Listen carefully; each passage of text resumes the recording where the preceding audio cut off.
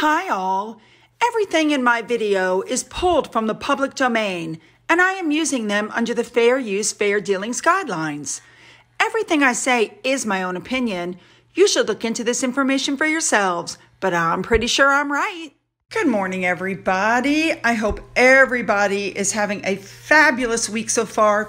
I am back right now to putting out a lot of videos. However, next week when our furniture and the pot arrives and all of that, then things are going to slow down again for just a little while I get things under control. So today I want to discuss the royal kids, and there's a very big reason for that. So just hang on with me. Let's jump in. Let's get there, shall we? Let's go. So what took me down this road this morning were these articles coming out saying that Kate Middleton's doctor gave some new details about the birth of George. Sir Marcus Seychelles, I hope I'm saying that right, he's 79. He was one of the 3 gynecologists who helped deliver George in the Lido wing of St. Mary's Hospital. And, well, of course, we all know because Catherine and William stood outside with the baby and had the obligatory photos taken. Now, I do have to admit that this is kind of a clickbait article because this is what he says. This is the new information that was revealed. He says, I think what I tried to do, and I'm quoting, at Prince George's birth was to keep reminding myself that this is just another baby with parents who are likely to be having all the same emotions and pains and discomforts as all the other people I look after. There you go. That's the new information. Now, this guy apparently delayed his retirement because he wanted to oversee Catherine's pregnancy, and now he's been replaced as a different physician to the royal family. So all of this information is coming out. You had to know something else was going to follow behind it, and sure enough, this article came out saying that Harry and Meghan are blasted for playing strange game of cat and mouse over Archie's birth, which they have. And that got me thinking about all the issues that came up with the birth. So I did do some videos in the past about some weird stuff that was going on. So I'm going to show you guys just a few snippets to catch you up before we jump into what is happening. So let me refresh your memory. First off, an announcement went out that Meghan was in labor at 2 p.m., but this was several hours after the baby was born at 5:26 a.m. Everybody thought that was a little odd. Secondly, the announcement for all royal babies born is put on a easel in front of the palace. And as you can see in the photos, Kate's was signed with all 3 of her children by all the doctors that were present. Archie's announcement is unsigned. Could it be that the doctors who delivered the baby refused to certify who the mother was because the baby was born to somebody else? Thirdly, the wording on the documents is very odd. If you notice where Kate had her baby, it gave the names of the doctors that were present at the birth, and it calls George, and I'm quoting, her child. As you can see from Meghan, it simply calls Archie the baby. There's also the fact that what you see on your screen was supposedly posted by Kensington Palace and then removed. It's all very odd. So here's another perspective. Here is what Meghan looks like next to a couple of the prosthetics that they sell. There's different kinds, there's different styles. The ones that strap around the back almost look like what you see in this next picture. But the really interesting thing is the photos that came out in the purple dress. Because at first she has a belly, then she doesn't. Then there appears to be something down around her knees as she's rushing to the car. So it almost seems like she was wearing a prosthetic and it fell to her knees.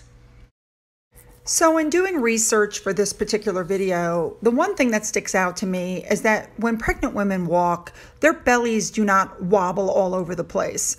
I myself have had 2 children. My belly did not move that way. So just to show what I was trying to say when I say wobble, I wanted to show you this short video, and this is a very pregnant person. She is actually pregnant, working out. Please pay attention to the movement of her belly. Knees in place, step, knee. Great job. Keep lifting those knees. Challenge yourself if you can. A little bit. Now here's a video of Megan walking, and she's about as pregnant as the woman that was working out. Please pay attention to her stomach and the way it's swaying side to side.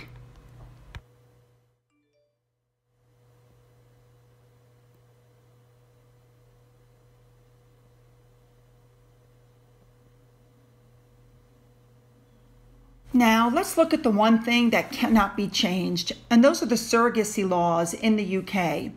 So as of February of this year, they are working on changing those laws, but the changes won't be presented to Parliament until 2021. So for now, the rules state that whoever gave birth, whether they're biologically related to the child or not, is considered the mother, and their spouse or partner, even if they're not biologically related, is considered the father.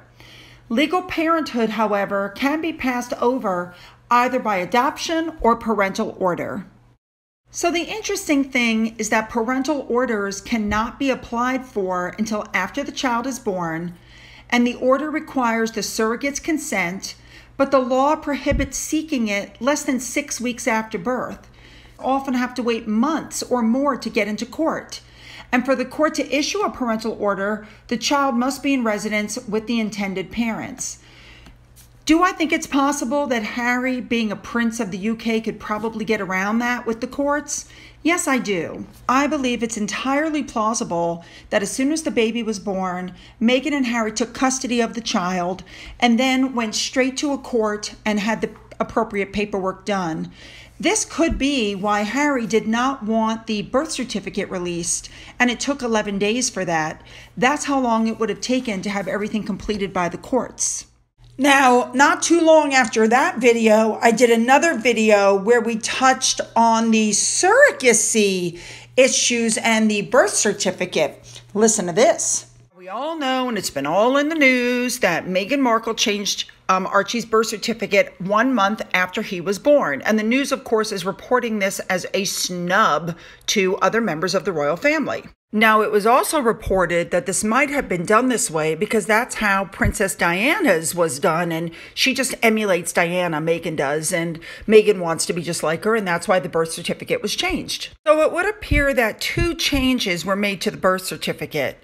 One, they inserted the word prince for Harry because they left that off accidentally. And the second change was that Meghan had her legal name Rachel Meghan removed, and it simply says the Duchess of Sussex. So this story literally took on a life of its own, and it just went out of control. So finally, Meghan and Harry issued a statement by none other than Omid Scobie.